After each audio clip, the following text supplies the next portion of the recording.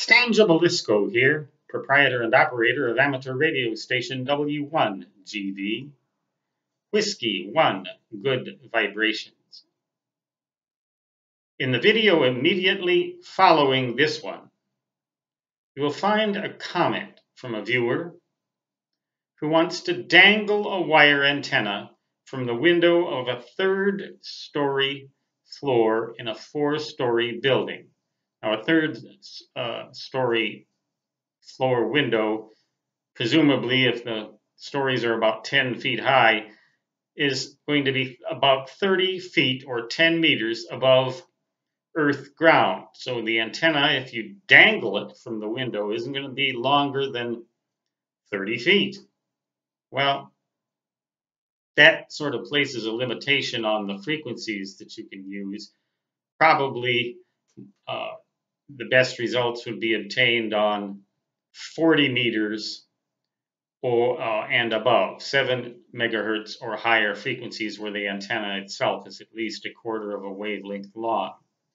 But I remarked in that video, in my reply to his comment, that I can't really offer any advice since I'm not on site. And that remains true except for the key word dangling that antenna out the window.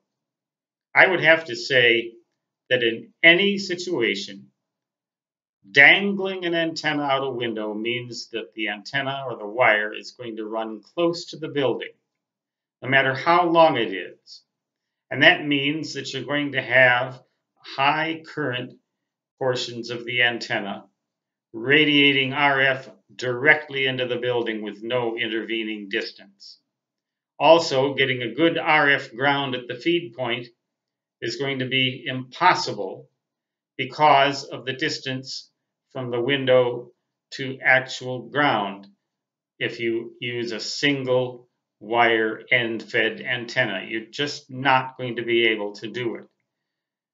Dangling an antenna from the window of a high-story building, no matter how high that building is a practice I would never recommend, for the reason that it would be susceptible to radio frequency interference, and it would likely cause radio frequency interference to other people in the building.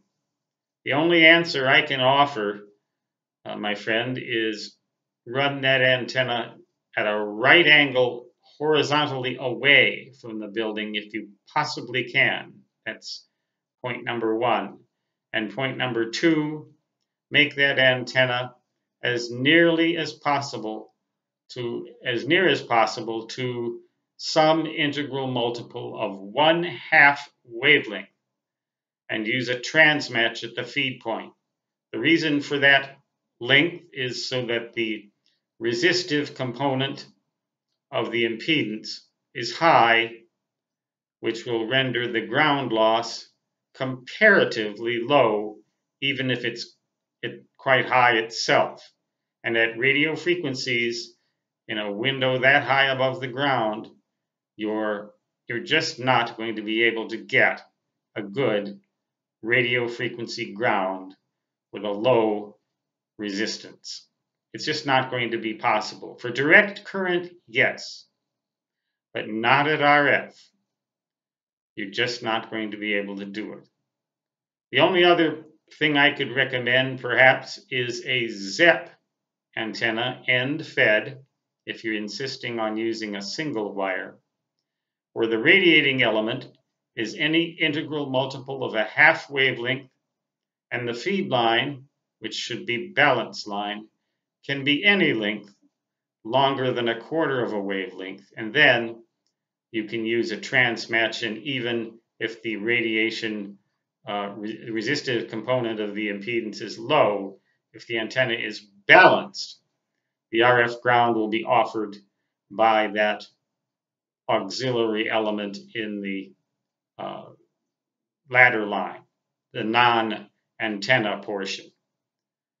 So that's all I can recommend, really. But this video viewer is talking about dangling an antenna from a window. And I'm afraid that the only way you're going to prevent causing interference to other people in your building is to use low power, 10 watts or less preferably. And the only way you're going to be able to prevent interference to your station from appliances in that building is to be either luckier than anyone I've ever known, or else somehow blessed with miraculous powers beyond which lie beyond my comprehension. In other words, you've got yourself a real conundrum. But you will never make any contacts if you don't at least try. That's why I said I don't know what advice to offer if I'm not on site. But seeing as you said dangling, I think I can offer that much advice at least. Vaya con Dios. Walk with God. Good luck. 73. And so long, which, regardless of whether the antenna is dangling or not, regardless of how long it is, always translates to da-da-da-da-da-da.